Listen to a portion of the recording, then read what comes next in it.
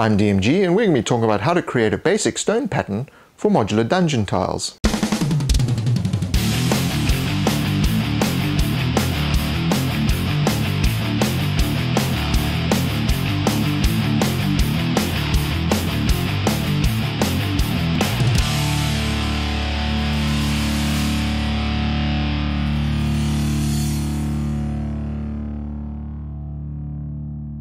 Okay, so now we've got our tiles all undercoated and ready to go.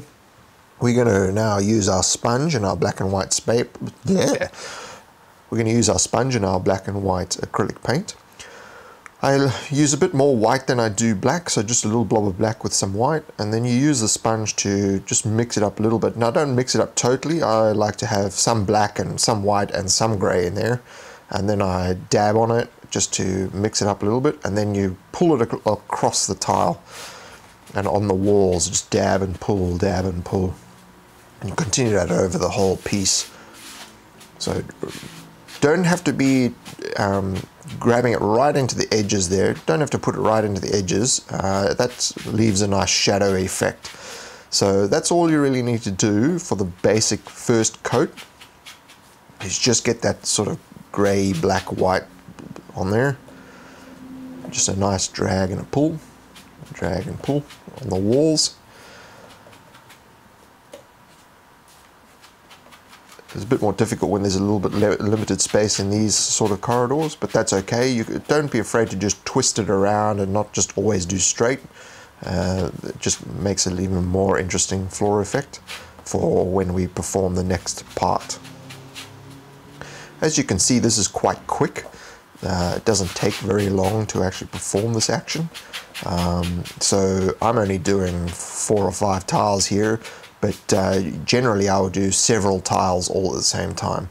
So in the region of 30 to 40 tiles of different sizes and shapes. Okay, so now what you need to do is you need to grab a sponge, and we're going to measure a 2.5 by 2.5 centimeter, which is 1 inch square in the corner. So 2.5 by 2.5. It's 1 inch. It doesn't have to be super accurate, so I'm not going to measure it to the middle point. I'm just going to draw and down the side. Now this is going to be your cutting guide. We're actually going to cut out that square out of the sponge. So as you can see, I'll just draw a line down the side just to guide where we're going. Then you grab your craft knife and be very careful here. Always cut away from yourself. I did stab myself once when I was a child with a sculpey type craft knife, so I learned the hard way. You learn the easy way by listening to what I say. Alright, so you just need to cut it all the way down and through the meshing at the bottom, which is the difficult part. Come on, G, put a bit of effort into it. Alright, so now we have a small 1 inch square sponge. So a bit more paint, some white and some black. And what we're going to do now is we're going to take our sponge and we're going to start just dabbing the sponge on there and onto the palette or whatever you're using. Just dab it around and then have a look in your sponge to make sure there's a mixture of black, white and grey. And then we're just going to start stamping. So you just stamp out. Now this is good for grid players. If you want to make it more uniform, you can draw your grids on first with a Sharpie or something, and then just print inside the grids. That will work. But you know, I'm just doing this for effect, not for an actual grid. Also stamp along the walls as well, just to get more of a stony type look to the walls.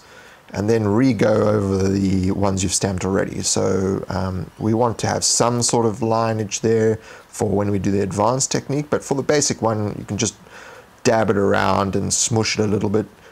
Don't be afraid to twist and drag the sponge a little bit here and there to create smooth looking areas, but it's good to just, you know, go along one to change it, turn it. As you can see with this one, we're just turning it, stamp, turn, stamp, turn, stamp, turn. Again, this is relatively quick, so you can do quite a lot of these very, very quickly. I'm only doing 4 or 5, but you know, usually I would do significantly more than this. And this is how you can quickly create quite a large number of tiles for your dungeon. Again, go over it, keep dabbing at the paint, just to spread it out a little bit. Now if you do run a little bit low on the paint, dab it back in again. I like to every now and again mix it up and add a little bit more black or a little bit more white, and then go over the tiles again a little bit. But you know, usually the first time, and then just a couple of redabs just to keep the effect going. Also remember to hit those walls.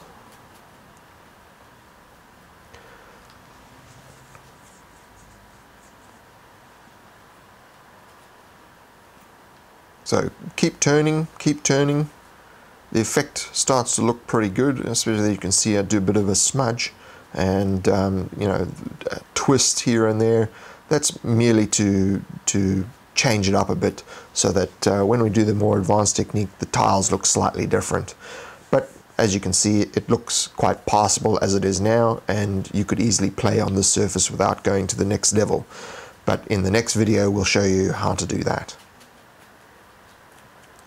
So again, I just go over the tiles a couple of times just to lessen the amount. So that's how we create a basic stone look to your modular dungeon tiles. In the next episode, we are going to talk about how to take this to the next level with a more advanced technique. If you like it, click it. If you want to see more videos, click subscribe. And if you want to read more about what we're up to, go to thedmg.info or visit us on our Facebook page where we post regular pictures about what we're up to. See you later.